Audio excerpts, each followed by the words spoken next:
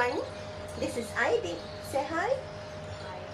As you can see, he is very passionate about the scientific work. Today, Aiden and Mommy is going to read you a story about electricity. Yeah. Shall we start the story now? Here. Once upon an electron, there lived a boy named Elliot. Elliot was a very curious boy who loved to experiment things. One day in school, Mr. Electro was teaching the science class electricity. Okay guys, how is electrical energy transferred from different forms? There was no answer because no one knew it. There are three ways. Do you know them? Friction. Two objects run against each other. That electricity. Yeah. Contact. When two objects touch means Touch each other. looks like clips. Yes, like clips. Even Induction. When a charger comes close to a non-charging, Said Mr. Electro.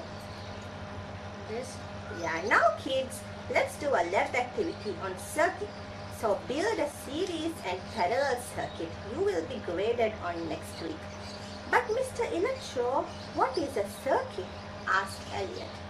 Well, a circuit is a closed loop that electrons travel through, said Mr. Electro. What is a loop? Can you show me how a loop looks like? looks like Yes, and through that what is flowing? Electrons, right? looks like Hi, this. how do we make a circuit? Said Elliot.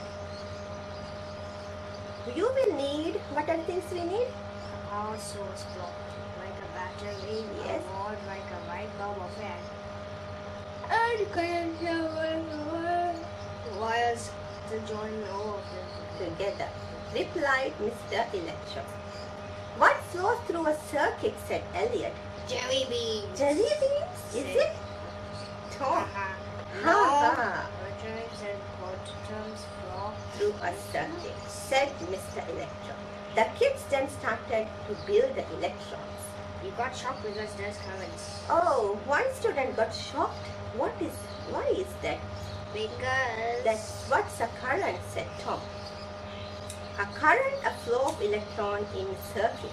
But be careful kids, if you use two batteries for one bulb, the light bulb will burn out. That's because, there is too much voltage. Aiki, I think you also know how to build a series and a parallel circuit, isn't it? Yeah. Can you show how? So first, this is the series circuit with the motor and speaker. So, Turn on. It does the speaker. Here's the motor speed. so this is a series or a parallel one? This series.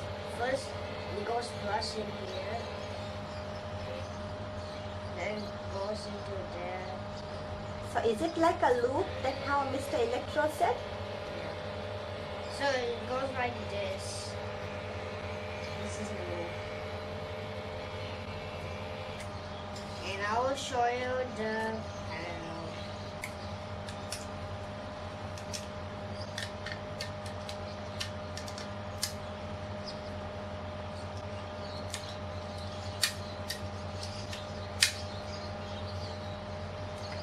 Is that a parallel circuit? Yes, this is the parallel circuit. So when the switch is on, then the current goes like this. Then it goes into this. Then It's again like a loop, isn't it? Okay, shall we go back to the story again? The light bulb will not work because wood was acting as an... insulator. What's an insulator? It's not a conductor. It's not metal. Yes, what kind of insulators? Can you give me an example? Wood, plastic, something like How about t-shirt? tissue, cloth, Clothes, yes.